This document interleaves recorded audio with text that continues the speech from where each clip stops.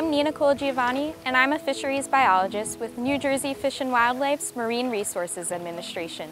Today, we are here on the bay side of Island Beach State Park, where there is a very important habitat lying just beneath the surface right behind me. Submerged aquatic vegetation, also known as SAV, refers to rooted vascular plants that grow completely underwater except for periods of brief exposure at low tides. In New Jersey, the two dominant species of SAV are eelgrass and widgeon grass, and both species can be found throughout the Barnegat Bay to Little Egg Harbor estuary system. In fact, the Barnegat Bay contains about 75% of New Jersey's seagrass beds. The remaining 25% can be found largely in Little Egg Harbor Bay and the state's northern coastal rivers. Seagrasses are important as they serve as the base of the food web, providing food and energy to marine life throughout the ecosystem. They provide habitat and nursery ground for many commercially and recreational important species, like shellfish, crustaceans, and finfish, as well as a number of waterfowl species. SAV can also improve water quality by storing and processing nutrients and trapping suspended sediments. And large, dense seagrass beds can also dampen waves and currents, which helps to protect our shorelines. SAV has been recognized as an important climate change mitigator as it is capable of capturing and storing atmospheric carbon dioxide for long periods of time, as well as buffering ocean acidification. All of these important ecosystem services provided by SAV make it a necessary habitat for us to better understand and protect.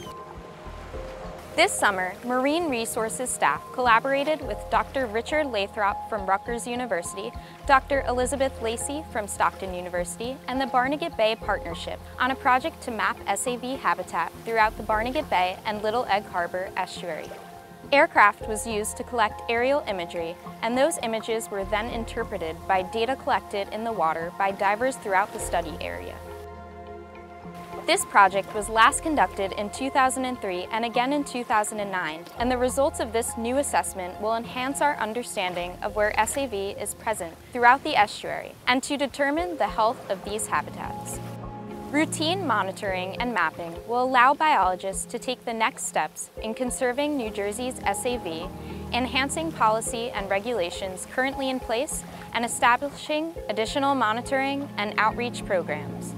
We visited various locations at low tide throughout the estuary. Once we were on site, we tossed a buoy marker and weighed anchor.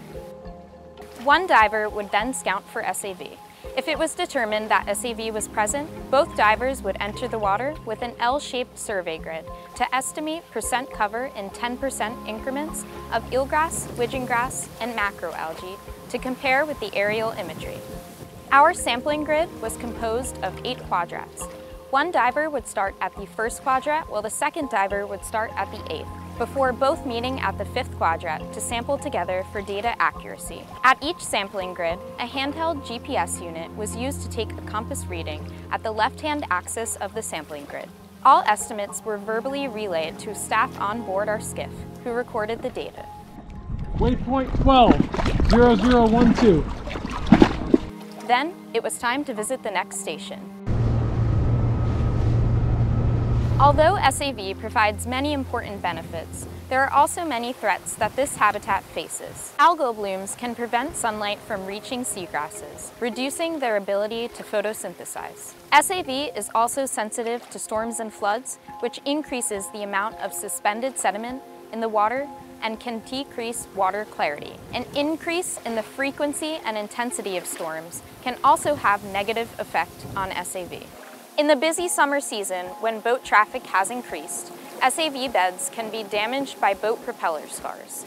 These scars can make it difficult for SAV to recover, and the scars can persist for years.